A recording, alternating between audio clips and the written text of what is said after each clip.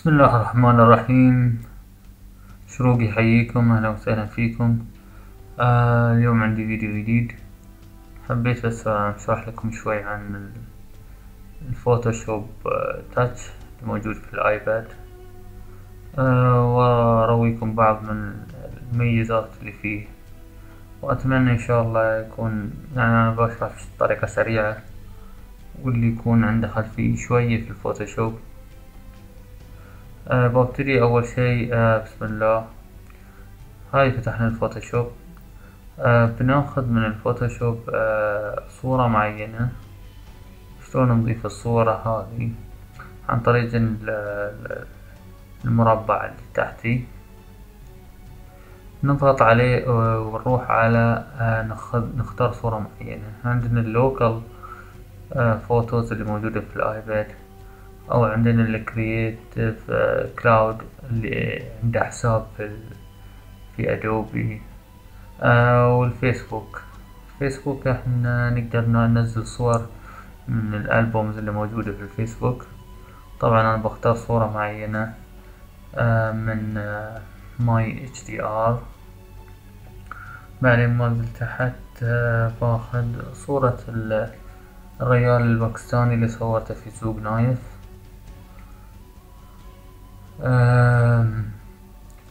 في الصورة تلاحظون ان انا بحاول اشيل الباك جراوند وافصل يعني وابدل الباك جراوند، عقب اعطيها بإفكت.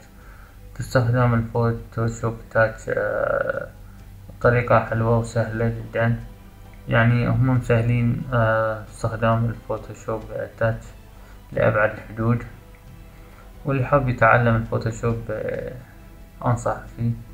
أول شي نختار شي من التولز اللي هو selection tool، بحيث ان احنا نحدد الشي اللي نبيه كيب والشي اللي نبيه ريموف.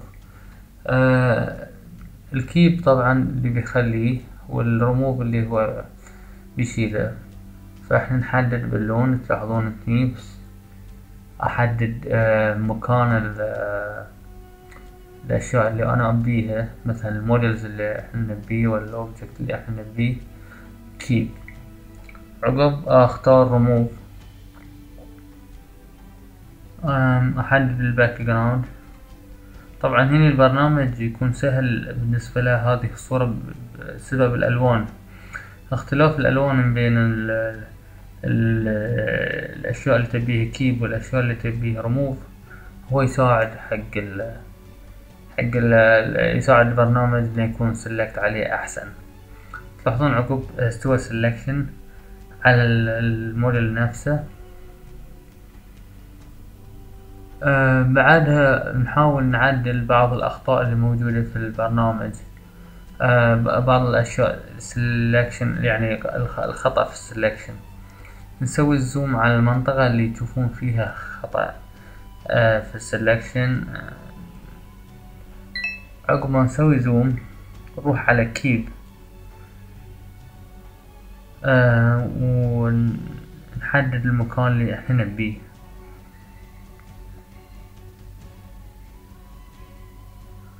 بعدها احنا يعني شفنا سلكت زين. تلاحظون هني الشعر بعد يكون دقيق شوي، فعلى حسب ريزولوشن الصورة ووضوحها. اذا بالنسبة عن الشعر، عادة نستخدم هني في الفوتوشوب تاتش شيء اسمه refined edge هو اللي يحدد لنا الشعر. حتى لو شعر طاير، شعر بني مثلا، ولا شعر يعني عود، ممكن التولز يحلك المشكلة في المرحلة يعني.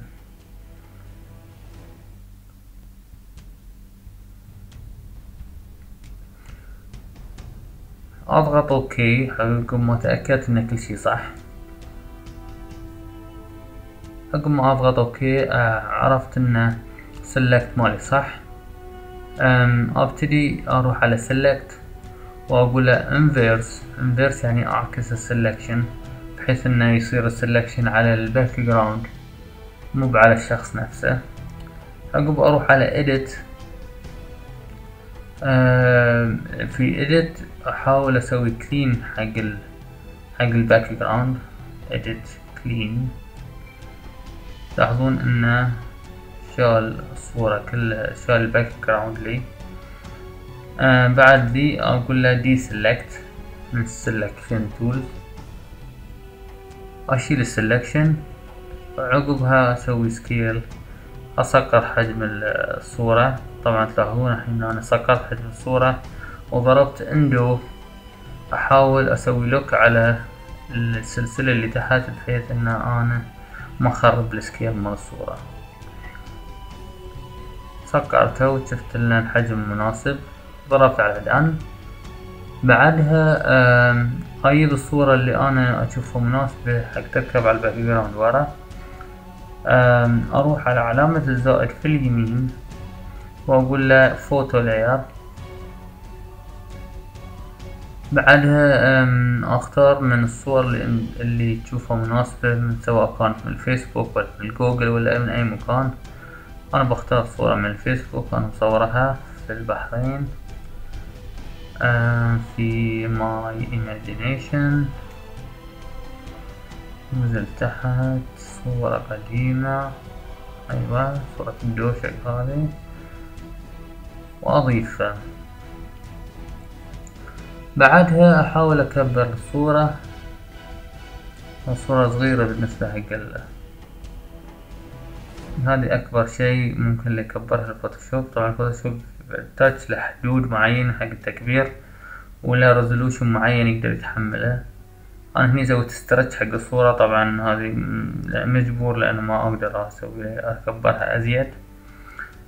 بعدها انزل اللاير تحت، تلاحظون اللايرات يمين، وديت البوكس تاني فوق ونزلت اللاير دي تحت، فاستوى هو الباك جراوند حق شو اسمه، استوى الباك جراوند ورا والموديل قدام.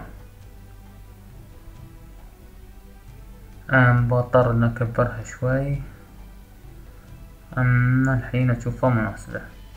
بعد ذي اضغط على اللاير تحت واسوي فلاتن حق الصورة، يعني اجمع اللايرين واسويهم صورة واحدة حق اعطيهم افكت واحد مرة واحدة. اضغط على ذي ولا فلاتن. اوكي، الحين اروح على افكت فوق، تحصلون حرف الاف اكس مع بعض حطيناهم. واختار اي فلتر انتو تختارونه مناسب. انا اشوف ان صورة تناسبها شيء اولد، يعني انا اختار دي الفلتر. استوت الصورة بيرفكت عندنا. ابلاي.